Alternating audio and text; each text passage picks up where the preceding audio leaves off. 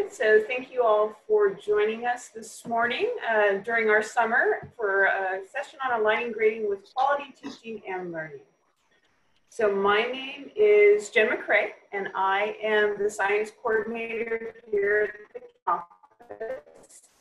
And as a teacher, I developed a standards-based grading system for my high school science courses, and then later actually helped a couple of schools transition their grading systems to a fully standards-based mastery learning model. So that's my interest in grading and aligning it to teaching and learning. And I'll hand it over to Marty for his introduction. I'm trying to get it so I see all the faces again here. I'm seeing as myself. There's more. Okay. So my name is Marty Krovitz. I was a high school math teacher, high school principal for 14 years, a professor of educational leadership at San Jose State for 15 years.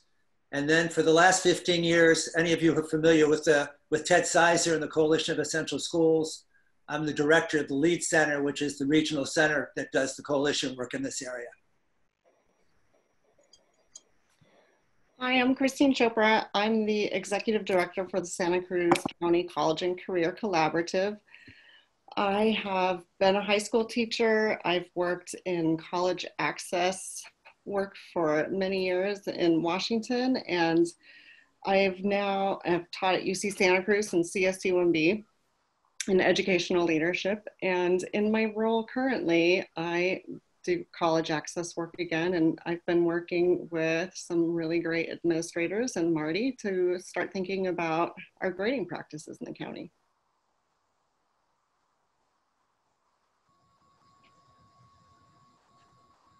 So I just wanted to talk about a few norms. I know that everyone's a Zoom expert by now, and now I have a gnat flying in front of me. So please mute unless you're speaking. If you could rename your picture with your district or school, that would be helpful. We would like for you to use chat for your comments, and if there's any way you could hold some of your questions though until the end, that would be great, so I can sort of group them thematically and that none of them get lost in the chat box. And I know that it's early in the morning, but if you can possibly use your video, I think that that's important because Zoom has been somewhat impersonal, and so it's great to be able to see people. The meeting's being recorded, and the links to the documents will be shared. There is a sign-in sheet, which will be great to help us follow up with people who want more resources. So I'll post that in the chat again for those that are still coming.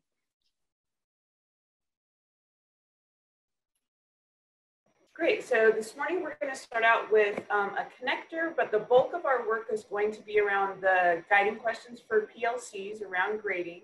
I'm going to talk a little bit about question 0. I'll keep that under my hat for now. Look at some expert recommendations and quite a bit of time for question and answer. We planned for about 20 minutes for that portion. So hopefully you've got some great questions for us, and then we'll look a little bit at what next steps might be. So for our connector, we're going to do a Menti. So you'll need to go to menti.com. And there's a code there, and I'll have Christine drop the code and the link into the chat for us. And let's just put it up.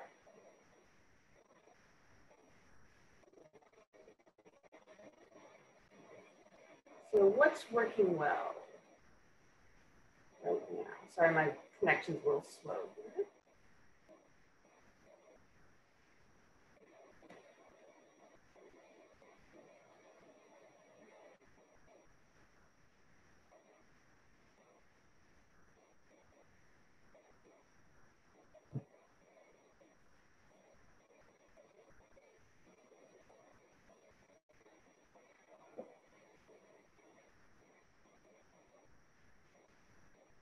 Give you a minute to type in some things that are working well right now for you.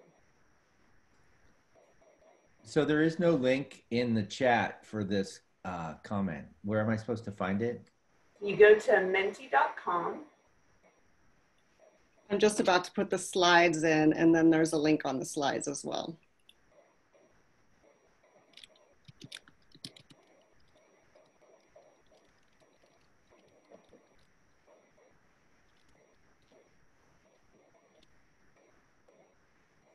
3 PD options.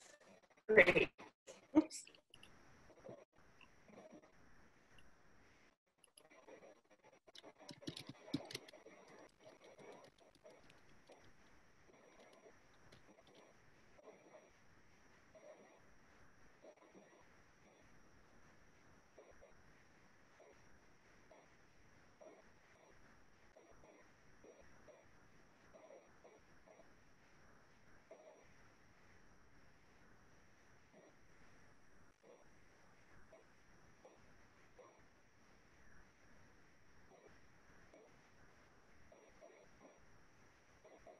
Great. Looks like we've got some technology things that are working for us.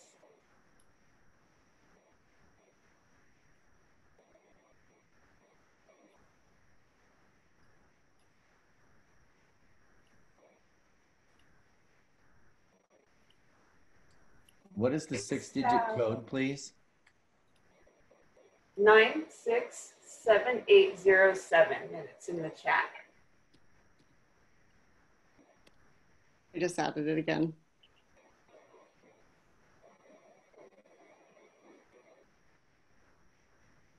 More access for CTE. Checking in with students. Like we like Zoom.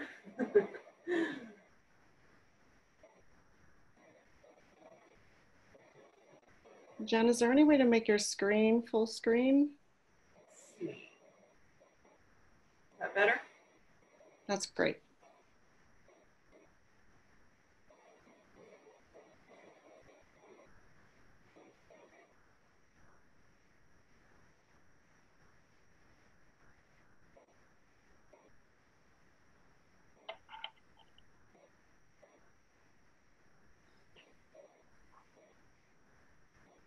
Great.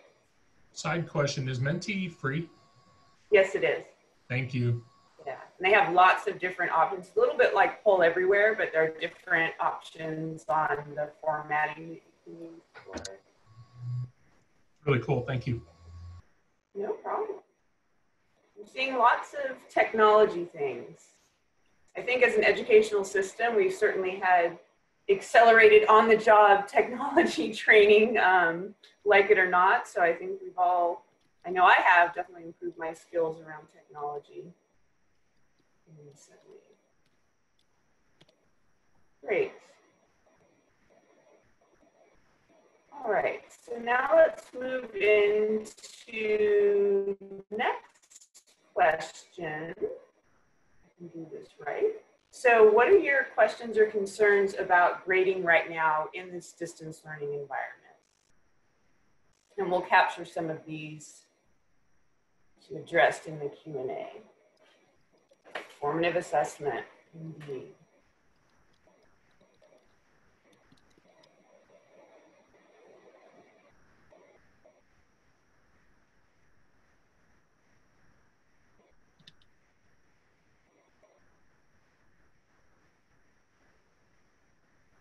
Since I can't see any of the comments on my screen, I'm wondering if everybody's on and if they're participating and putting the input in there and somebody's seeing it.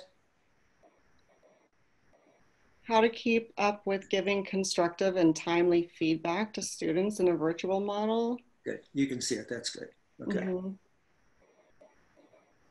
We don't know who's doing the assessments at home.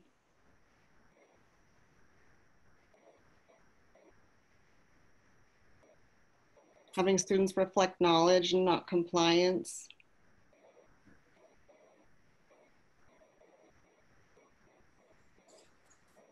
How to do formative assessment without parental help at home. I see an opportunity. Yeah, grading practices that promote rigor and are equitable. Equity. Mm-hmm.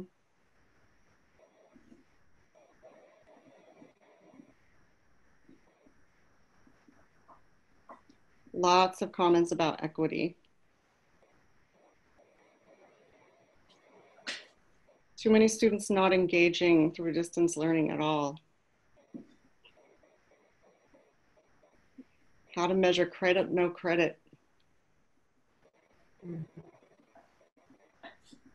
Too much grading.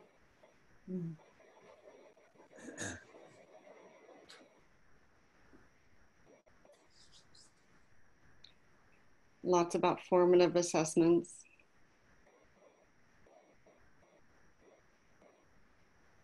Great. So hopefully we were able to address some of these questions in the presentation and then definitely during the Q&A portion. So with that, I'm going to hand it back to Marty to talk about questions that guide PLC work.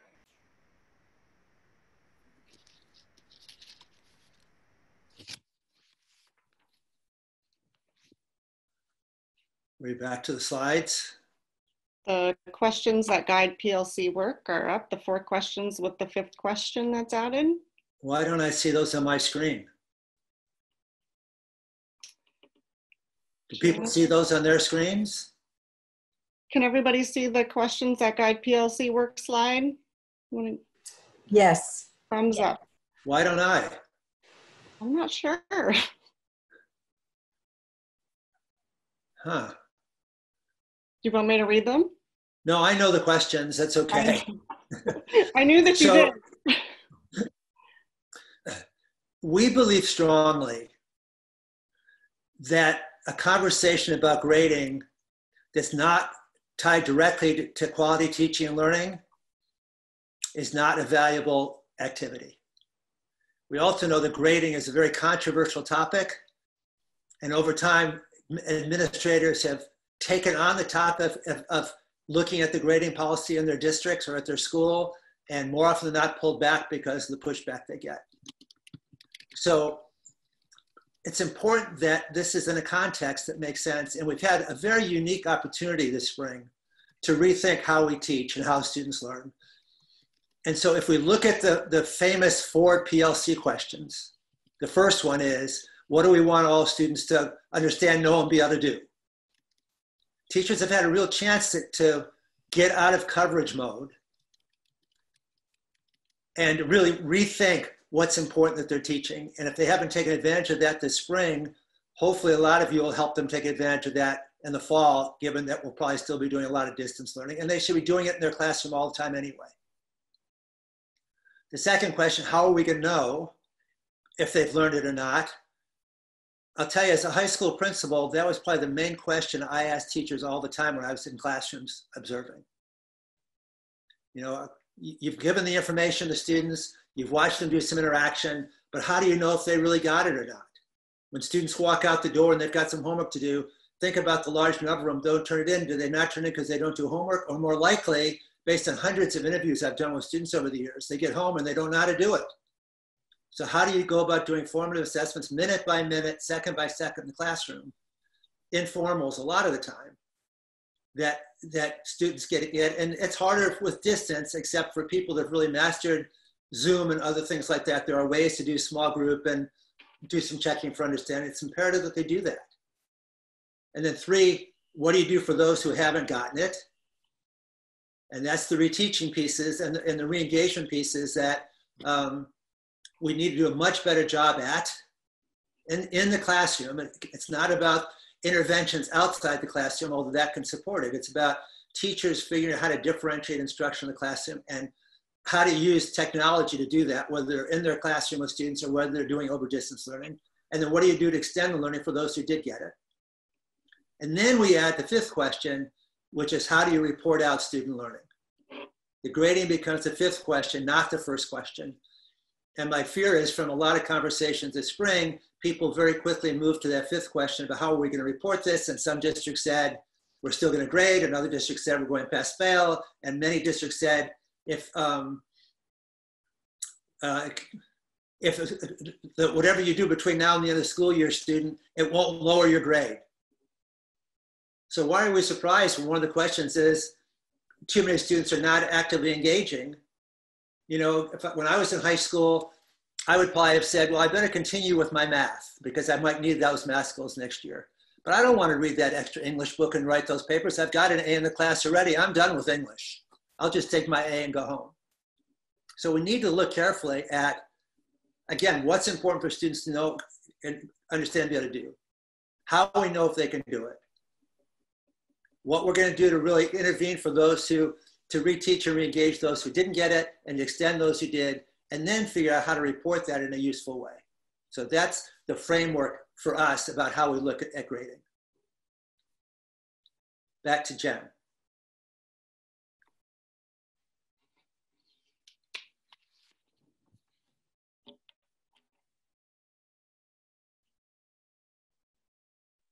You're on Jen, mute. you're muted. You're muted, Jen. Sorry, that if we believe that students learn in different ways and in different time frames, giving our current context of, we're in the midst of the pandemic, we're in the midst of large-scale social unrest, and so that's bringing up probably some trauma for our students. And that time frame piece is going to be really important. How do we ensure that students are not penalized grade-wise if in the current situation, they are not quite ready to engage at this moment in time in demonstrating understanding or demonstrating learning? How do we encourage systems of grading that honor that? How do we encourage our teachers to focus on the SLE needs of our students, which are really significant right now? So how do we encourage teachers in a blended learning environment, and particularly when we start next school year, where you may be as a high school student getting, or a high school teacher getting 150 new students that you may not be in the same room with.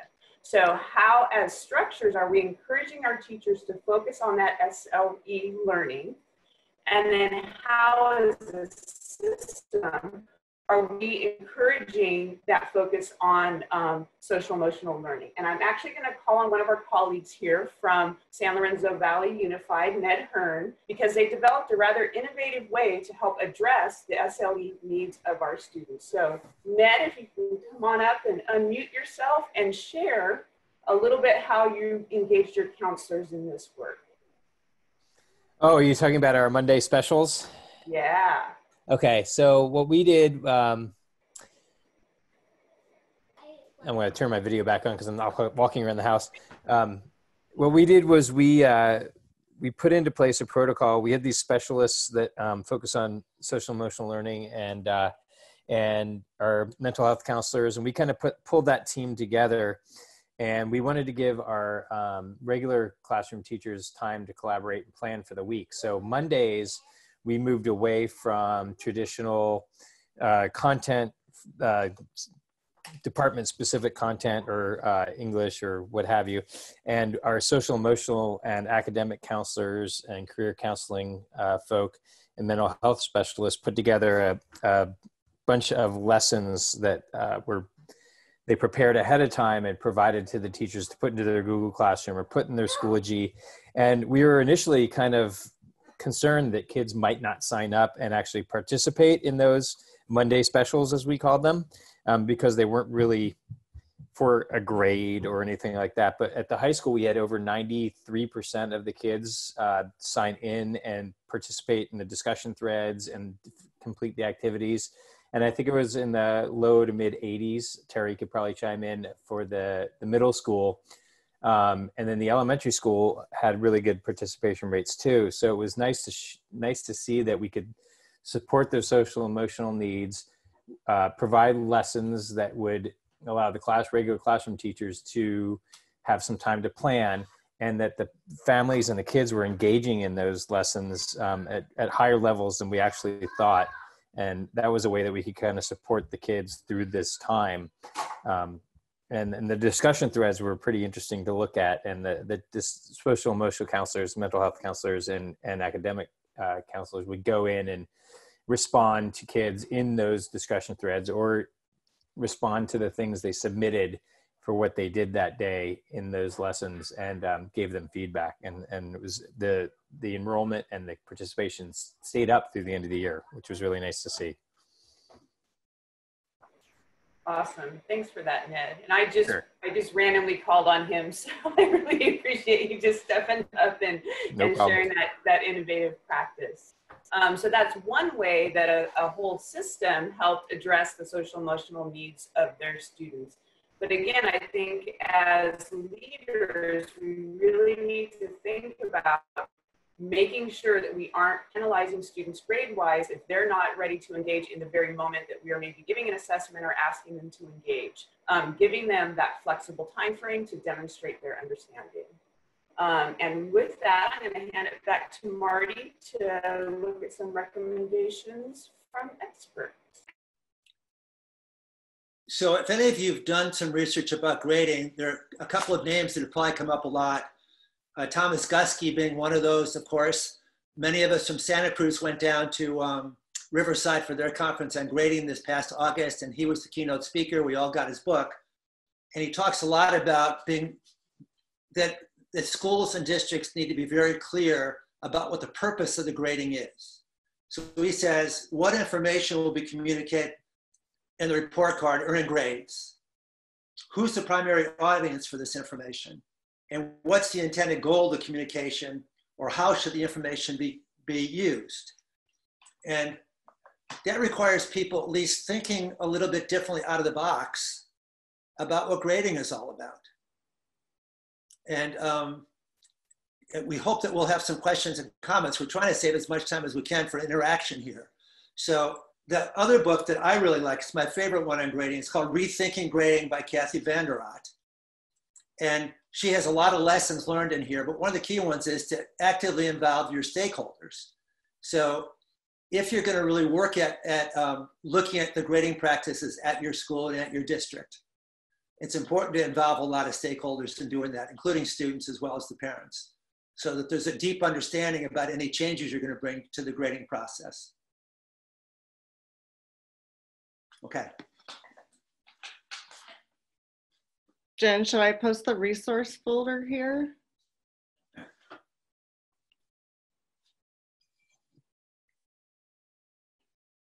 Jen, you're muted again. Sorry. So we're going to move into the question and answer. Marty's going to moderate. So drop either questions into the chat, or you can use the raise hand button, and we'll call on you to give your question to the group. So I'm at a little disadvantage here because my screen is not the screen you all are seeing. I'm just seeing the picture of an island in the water someplace. So, and I'm not seeing faces, but I can certainly hear the questions when people are called on and ask questions. Okay, cool. And we can read off anything that comes up in the chat. And I can look at chat.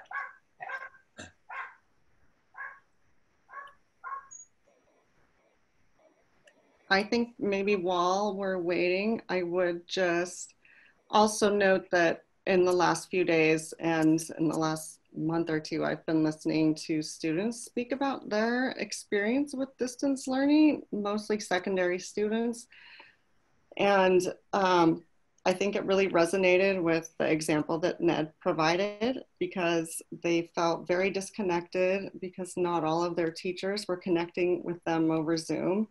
And the social emotional component was a concern for them as well. And so providing that time for connection with school counselors is really important. And there were juniors that were really concerned about applying for college, and they felt lost. So I think that that's a really great model. I don't know how many of you saw what was going on in Los Gatos a few months ago, Los Gatos Saratoga High School District, where the superintendent allowed an option for students, and I don't know how it was finally resolved, but students could choose pass, fail, or they could choose a grade. And some students at Los Gatos High School wrote an editorial for the local paper about how inequitable that could be. That colleges might perceive that if you chose the credit, no credit option, that you weren't a very strong student when you had the option going for a grade. And that equity became an issue. And they got a lot of pushback. It made Mercury News, as I remember, as well. So the decisions you make about how grading should take place hits right at the heart of equity. So here's a question about equity. How do we equitably provide support to all students? isn't that at the heart of what we're learning from this? I mean, that's been an issue in our traditional schools forever, that students who come with lots of resources find it way easier to be successful in school than those who don't. And now we're finding a substantial number of kids don't have equal access to technology, certainly don't have equal access to help at home. And we have to find ways to differentiate where not all students are going to be on the Zoom at the same time, where teachers figure out who they need to talk to at certain times and make sure that that happens, and to build in a variety of support services for students into what we provide.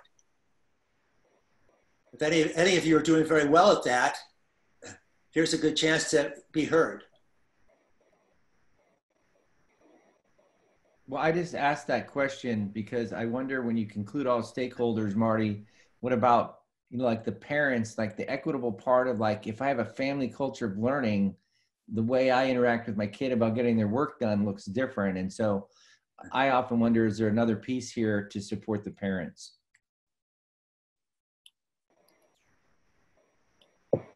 Is anybody out there doing that right now? I agree with Terry that that's important. There are a lot, I mean, you just hear from parents all the time about how much they're now appreciating teachers for the first time ever, because they're realizing how hard it is and how little they may be able to help their kids at home. And so what happens for those poor kids and those parents where the support is needed? Or where there's 3 or 4 kids who are supposed to be doing distance learning and there's only one computer in the house that's available for them. How do we support that? Anyone out there listening who might have a response to that, that something you're doing that's working well? Well, I can't claim it's something that I'm doing, but I heard of school yesterday and I thought it was brilliant for students that are they're kind of stuck in that digital divide and they don't have access to the internet. They were maintaining transportation foods and bringing those kids to school and keeping them socially distanced in a multi-purpose room or school cafeteria where they can get Wi-Fi access over Chromebooks. I don't know who was supervising those kids, but apparently for that school it was working well. Do you know where that school is, or that school district is, Aaron? Don't remember offhand now.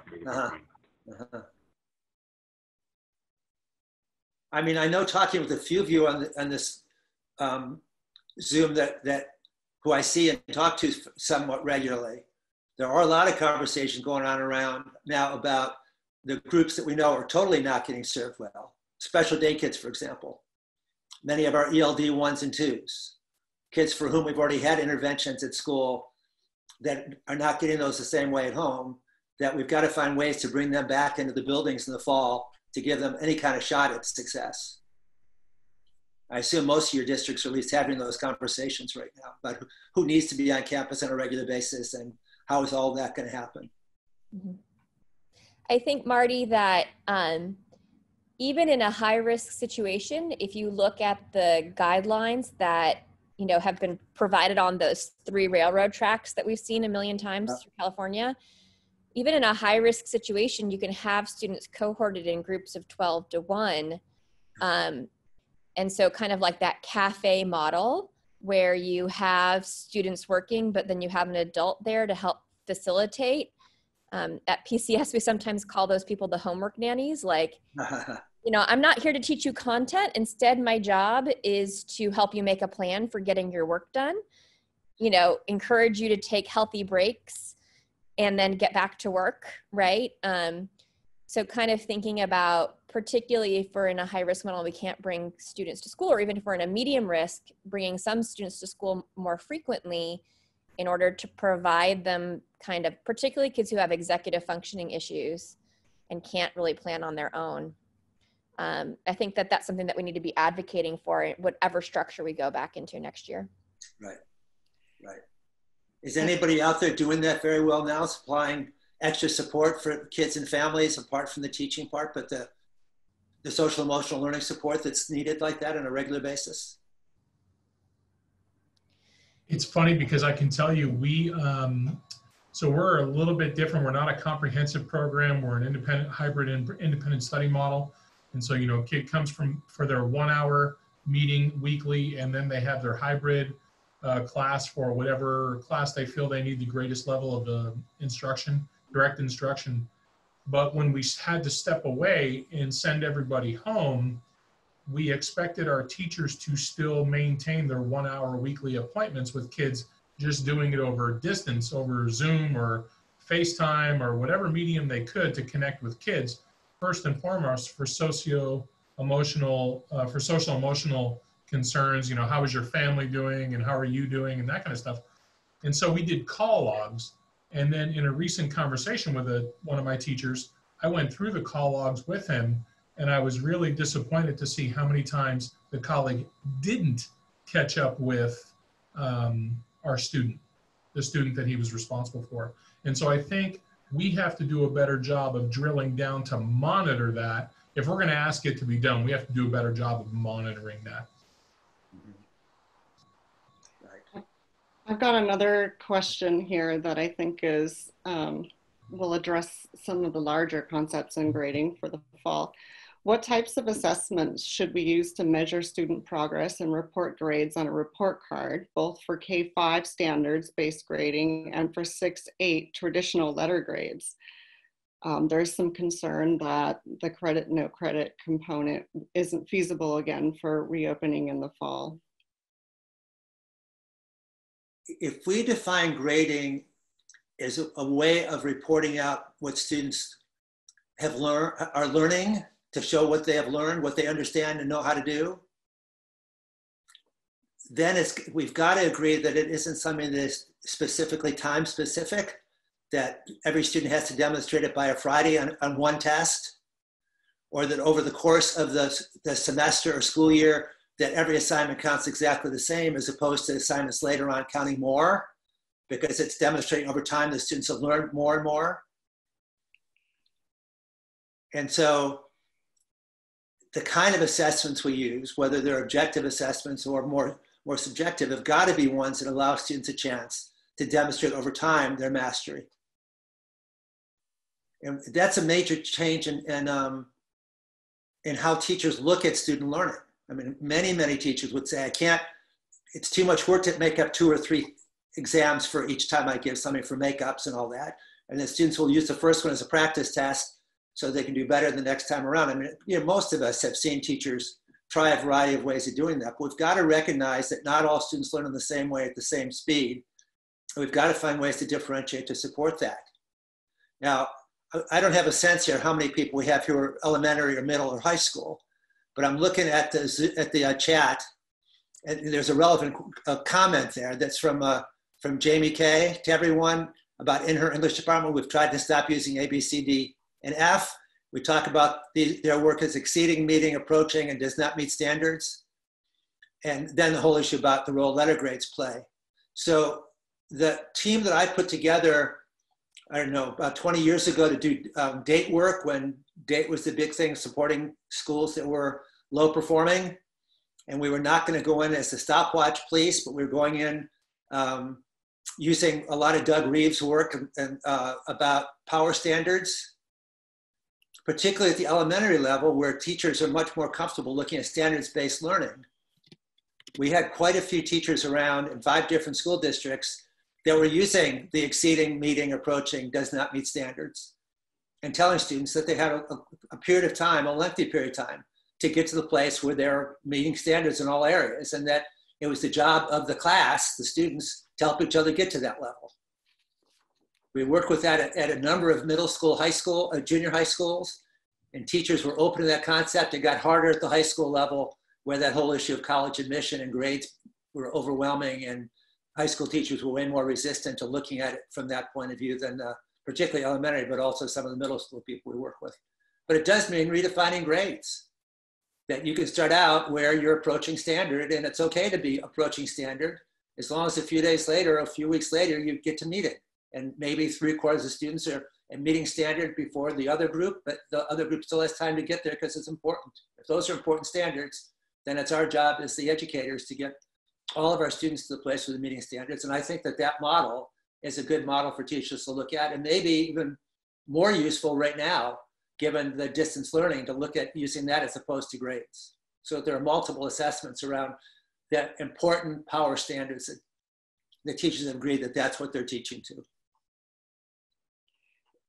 Marty and Jen, I wonder if you could speak to post-secondary acceptance of standards-based grading. There is concern that, especially in high school, standards-based grading wouldn't be viable considering the post-secondary acceptance of those grades. So the last place that I worked outside of the county office, DCP, we had a full standards-based, in high school, had full standards-based grading. We converted from the 4-point proficiency scales to a letter grade. 90-some-odd% of our students were accepted to 4-year universities out of that school. So it was not a concern really, as long as we had translated into the traditional grading. We didn't do that for students. We did it at the very end when it was time to do transcripts. So it wasn't really an issue for us.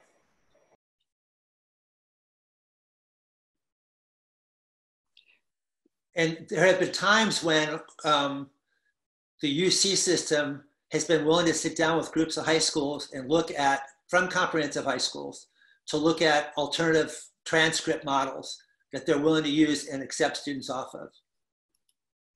So I remember a number of years ago, Homestead High School up in Cupertino was part of a group of about a dozen high schools that were negotiating with the UC system to use an alternate kind of transcript for admission. And the UC system was very open to working with them on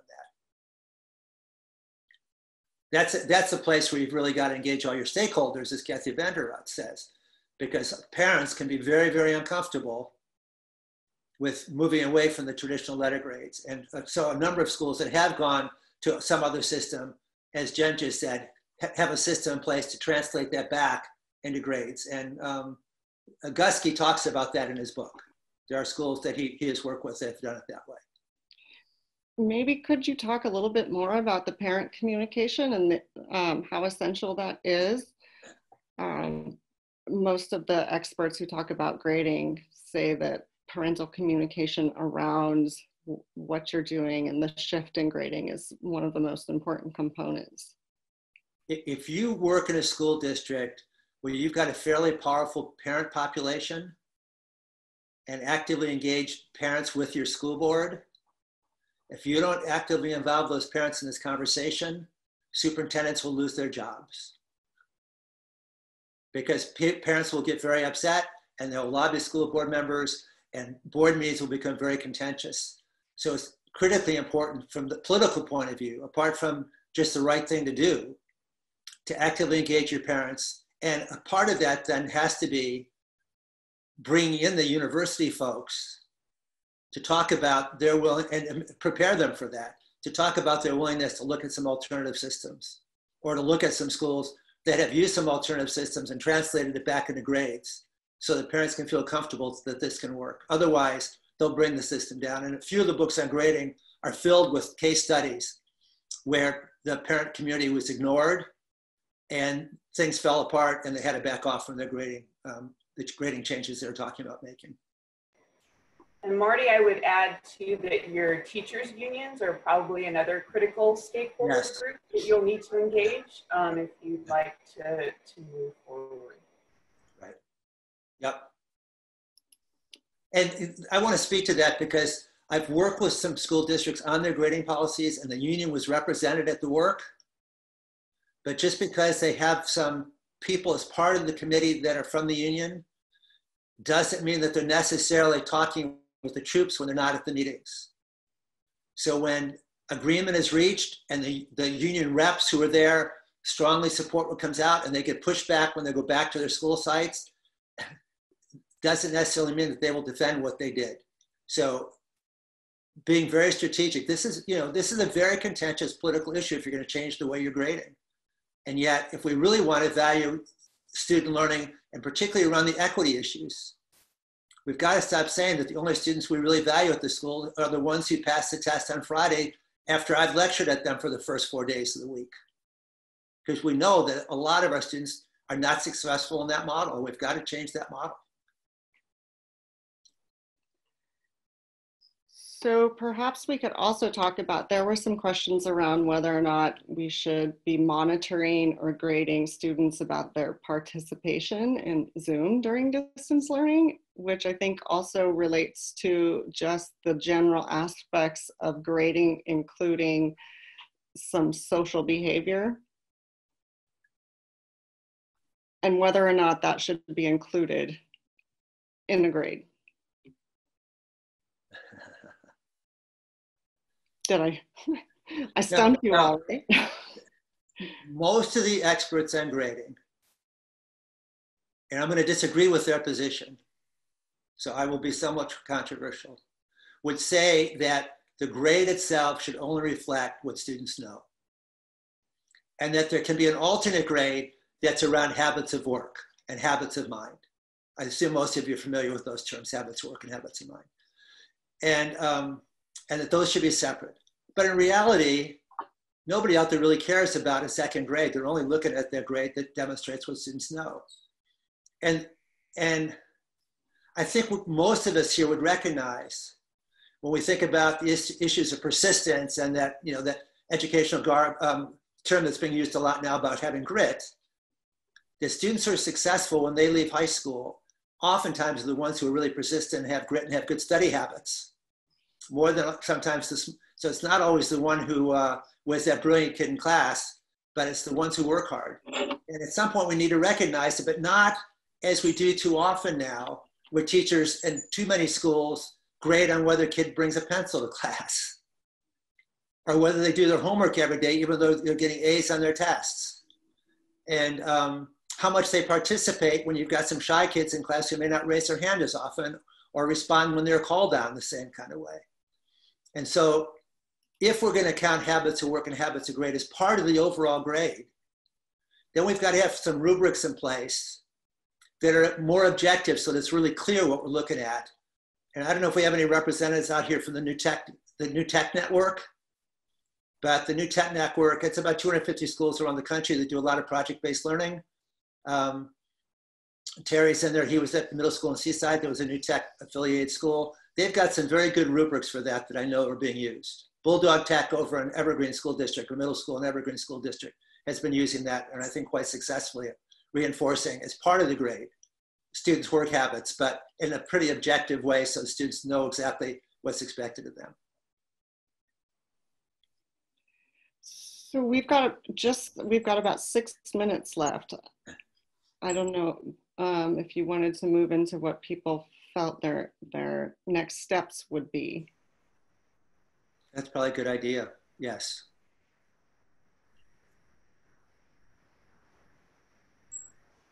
Are we doing that here on? So I think that people could just enter into the chat what, you know, one thing that you feel that you're going to do as a result, I mean, in relation to grading practices. And maybe people could raise their hand or even unmute and share.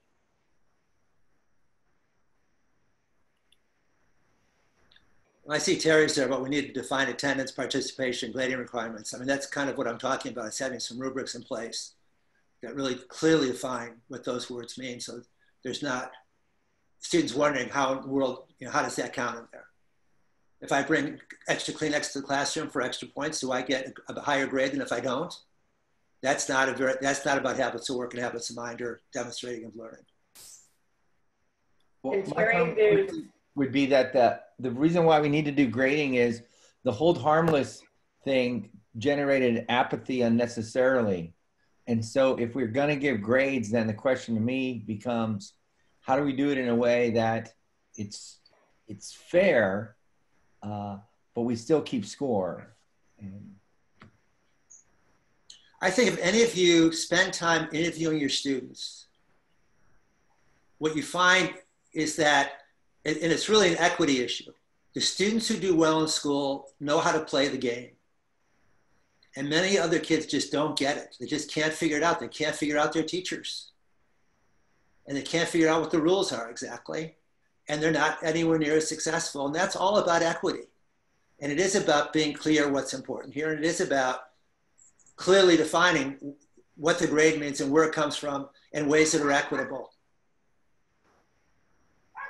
And you got to involve a lot of stakeholders in doing that. The students ought to be part of putting that together. The teachers ought to be part of putting that together in constructive ways.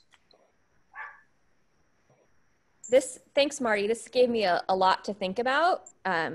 In particular, I've been a strong advocate throughout this time of making sure that students can demonstrate their learning, even after we've passed that test in class, that kids can go back and demonstrate their mastery of that subject later on. But it's always interesting, just I'm also a classroom teacher, and I've had shy students tell me, thank you for requiring me to talk and having a certain amount of time that I have to actually talk in class in order to get a good participation grade, because your class is the only class that I talk in, because you keep track and you make sure that every single kid talks in class every single day. Right. And so, so I'm torn about that, right? I mean, I understand I don't want to penalize students or give kids who are shy a lower grade. On the other hand, sometimes kids need a push. And how do you give that push when you're also dealing with 150 kids, in a day, right? That's a great, great question. I mean, people have made lots of money off of leading professional development about how to ask questions in the classroom. And it's an art form to do it well. It's a real art form to do it well. And for those people who are good at it, who actively can engage a wide variety of voices, it doesn't have to always be in front of the whole class. There's lots of ways to get students to speak in smaller groups where you as the teacher can hear it, encourage it, and extend it. Right. I mean, I can say that universally, I generally get students to talk in small groups, but how do we, I feel like it's important for students to learn to use their voice out loud in crowds. Like that's something that we need to, it's a skill that it's not just compliance. It's a skill that needs to be taught to raise your voice and have yourself be heard, right?